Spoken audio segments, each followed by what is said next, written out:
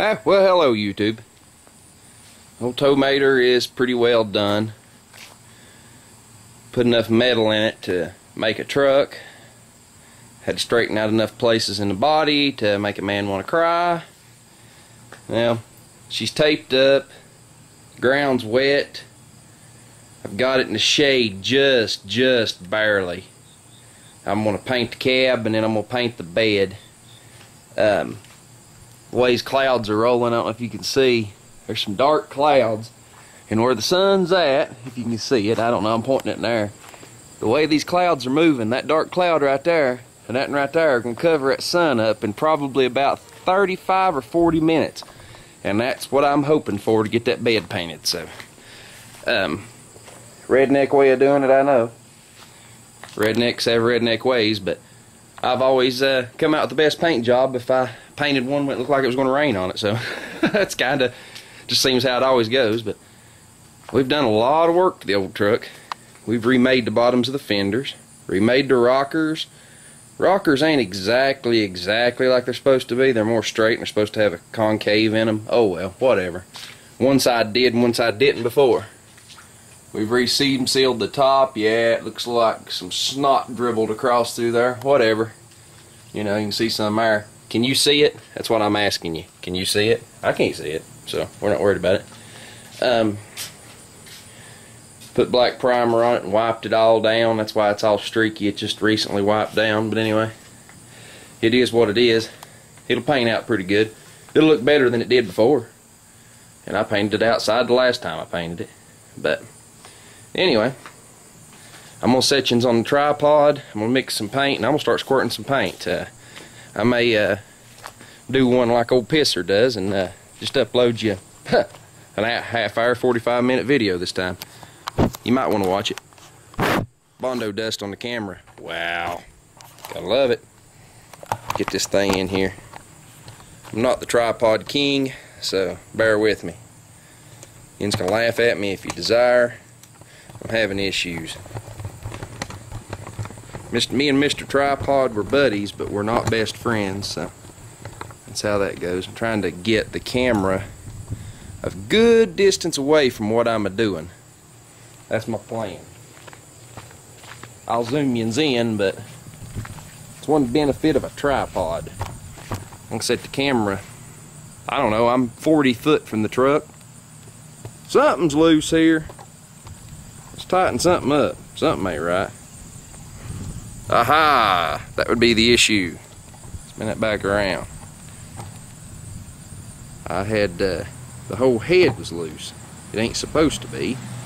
It's supposed to pivot right there. Yeah! That's more fluid-like. Everything on this thing's loose. That's what you get for letting Miss Tow Wrecker mess with something, I guess. She was using this the other day for still pictures, and, well, you see what you get.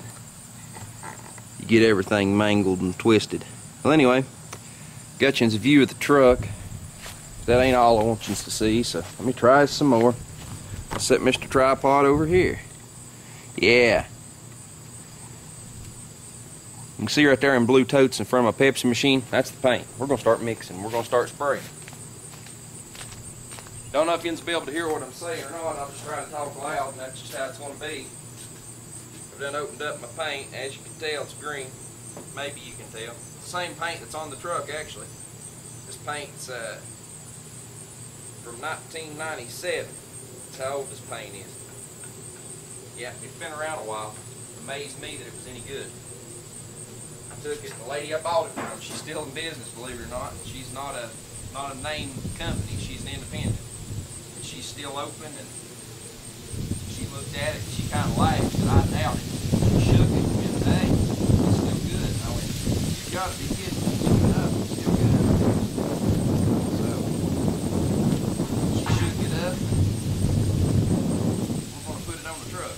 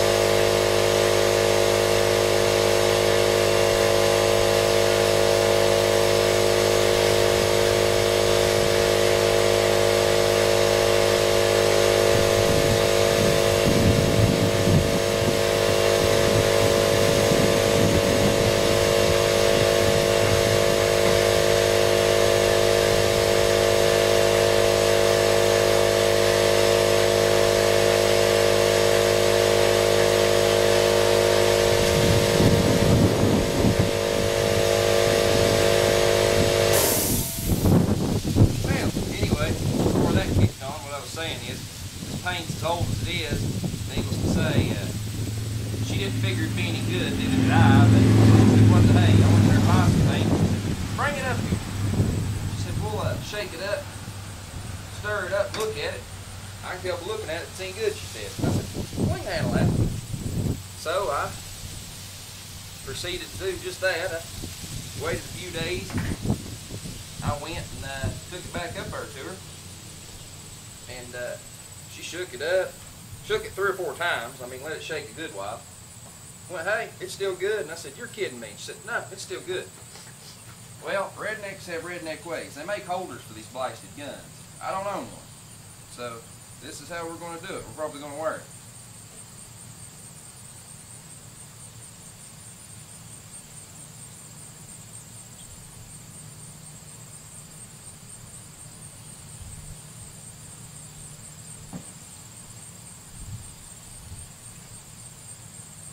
I'd say that's about as full as I want it.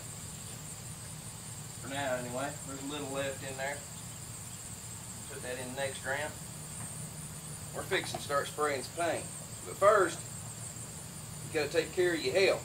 This thing called a respirator. If you're painting your own vehicle, just go ahead and buy the darn thing.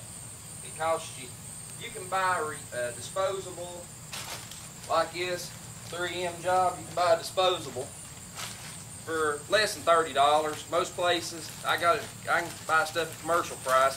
I give like $18 for it. If you paint every day, they're good for, I don't know, probably 10 or 12 paint jobs, maybe, something like that. They eventually stop up and you can't breathe through them, or you start to really smell the paint. But anyway, it's not an expensive item. Buy yourself one. Saves you the gagging and the hacking. But you're not going to be able to hear me after I put this on, so just watch.